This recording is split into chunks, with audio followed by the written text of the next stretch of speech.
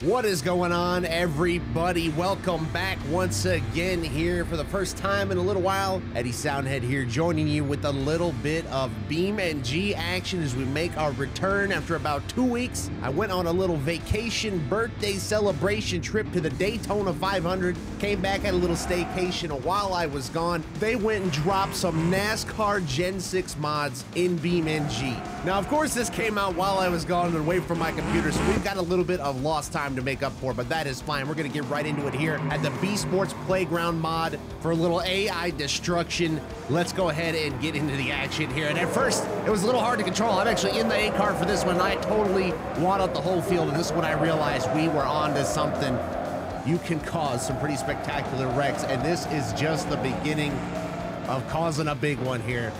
I love me some Wreckfest. Wreckfest will be back soon, but we may have unlocked something new here with this one. And just laying in the road, these AI, they don't know what to do about me. All it's doing, he just comes through, smokes me, pays the toll with one of his wheels. We got things freaking out because this is the replay. But look at this. We got the 43 coming in, hoods up, can't see, wrecks himself harder than ever, and then Larson comes through, collects a piece to me as well, right in the door. That had to hurt. The 43 has seen better days, including right here in this next replay, where I'm in the 88 for this one. We all go sliding for a ride here, and it is going to slide us right into that infield wall for a hell of a ricochet shot. Sends us flying right back into the line of fire on the track. We got wheels flying, we got hoods sliding down the track, and we got an absolutely toasted race car. No allies are going to be found after that one. And here we're doing our cold trickle impression here at Daytona. We give a big old push to Chase Elliott. What does he do with it? He just walls the 3 for no good reason. Then he comes and slams Bubba. We're trying to get through 4 wide, and he just absolutely denies that and is going to wreck 7 cars in the process. Chase Elliott, we're going to need an explanation after that one, my guy. That was atrocious. Look at all the carnage after that one. And just when you think it's over, it's never over. Peepaw's still in the background. He's going to get a little parting shot from the 43. And it wasn't even his fault. He wasn't the one who did it. That just ain't right. What else ain't right is me trying to clear myself when I am not clear. The cold trickle car is going to go for a ride once again up through the air and into that wall we have met before. But this time, it's a lot less forgiving as we go flying, tumbling down the racetrack once again. That old steel body's got some bounce to it right there as we're going to wind up on our roof.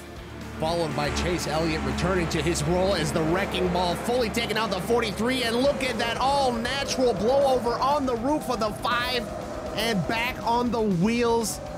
These AI are giving themselves blowovers at this point. I'm in this cold trickle car just trying to get through here, and we got AI continuing to flip each other over. Is this the greatest game ever assembled? Does Wreckfest finally have something giving it a run for its money? Because look at this. We've got blowover physics. Look how that looks. That is insane.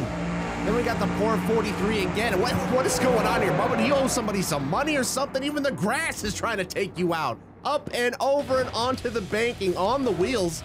He's at least pretty good at landing them. But this just keeps happening.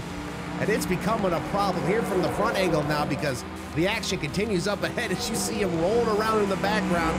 Then we got the 43 and the 8. They can't decide who's supposed to be where, so we'll just all be in the wall. Why not? That sounds like a hell of an idea. Well, now you've got a problem. Now you're all wrecking. You're off the pace. Your car's all torn up, especially if you're this 8 car. The 9 doesn't look too terribly bad. Maybe you could spin it around and keep going. That should be no problem. Oh, that's right. You took out Bubba Wallace earlier, and now he's coming back for revenge. Just absolutely snatches the soul of Chase Elliott. 18 light years after the fact. Commendable, despicable, you be the judge. To me, that's just BeamNG racing. Just like that shot we gave to Cold Trickle, and what's he gonna do? He's gonna wreck us out of the way, and that must have messed up the steering because I got nowhere to go but back to that wall and into an ultimate twister flip down the banking in a series of rolls that I don't know that I've ever seen before. That was extreme, and all things considered, I think I could walk away from that if I was in there. I'd be a little dizzy. But this one, I might not be walking away from this one so easily. That is a wall that we know all too well, and that just took us firewall deep. I don't think I'm going to be walking anywhere anytime soon after that one, to be honest with you. I mean, we managed to lose a rear wheel on that. The entire frame and suspension is shifted. The inside is destroyed. T's and P's to the driver. He wound up wearing the steering wheel as a cup. Thank goodness they are just disembodied beings and not really physical ones. Either way, switching gears, now we're in the Kurt Busch 1 car, giving a push of a lifetime to the 8. We were figuring out the tandem draft, and these guys said we can figure that out, and in response, they do this. And Austin Dillon goes for the ride of a lifetime. Only thing he figured out is how high he can fly up through the air, skidding around on his roof, more contact with the 48, and that was a fantastic flip, a very Austin Dillon style crash, if you will. Daytona 2015, where you at? Didn't quite have the fence strike, but look at the air he's gonna get right here, launched up in the air by the 5 car with all the contact. We'll look directly out of AD's eyeballs here as everything goes wrong, fighting for the lane, and you get a hell of a view from up there. You could even see the little Goodyear Star Destroyer, or whatever that thing is in the sky, just skidding around, slamming into things. Still had time to pack the 48 car even after that wild ride. Now from the roof cam, just to give you an even better view of the chaos up over. You get a pretty good view of the track from up there. You had a better view than some of the seats in the grandstands. There's that last hit on the Ally car. And I don't think this car is gonna be able to drive away from that one. But hell, then we can barely drive away from the start of this one. We barely get off the line getting away, and we get a 5-car wreck for our troubles, trying to sneak through the middle. And this one's basically a lost cause. So what do we do around here? We got to cause some trouble, and we are going to be picking on this 43 car. We've been bullying the other 43 car enough today, so we got to even the playing field, even the score a little bit. And we got some beef. He's coming back and laying the hits on me, but that is going to be enough to at least get him roadblocked in the way. And here comes the pack racing on by. Dale Earnhardt Jr. at 195 miles an hour with nowhere to go, right into the fuel cell of the 43. And yeah, trying to drive away from that one, I don't think that's quite gonna work for you. Dale's just carrying his car along. We're gonna back our car up into traffic and see what we can do. Oh my goodness! That was a KO hit right in the seat. That is gonna be all she wrote for this one, ladies and gentlemen. That is gonna be a call for the tarp. We just got buried in the passenger side of our own car, right through the door. That's disgusting, like actually atrocious. But what can you do? You gotta get right back on the horse. How about 4 wide under the line, trying to rejoin? You just send yourself over and doing a little Maya Snyder impression, but no fence to be found here. We're gonna skate on our roof. When I saw that Maya Snyder wreck with my own eyes, I've never seen anything like it until the next day when Harrison Burton flipped too. But you know what I mean? That was crazy. Of course, all that goes down once I show up. You see what I can do out here? My chaotic energy alone inspired all of that. I am convinced, just like this 32 turning himself across the nose of Dale Jr. It gets T-boned right in the wheel, and that is gonna tear a bunch of them up as they are still piling in and sliding around. That is a huge wreck. We got a couple cars looking like they're ready to take the road course down here. Just when you think it's done, to add insult to injury, when your own wheel comes back and hits you right in the face, that's just rude.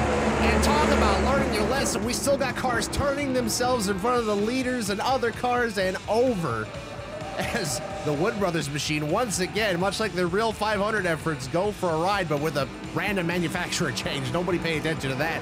And here, the Hendrick mobiles, once again, getting ready to cost Rick a lot of money, and it is getting ugly out here. We got a couple cars flipping. Kurt Busch over the 43, over the pack, and Cole Trickle through the smoke and through 2 cars on his lid.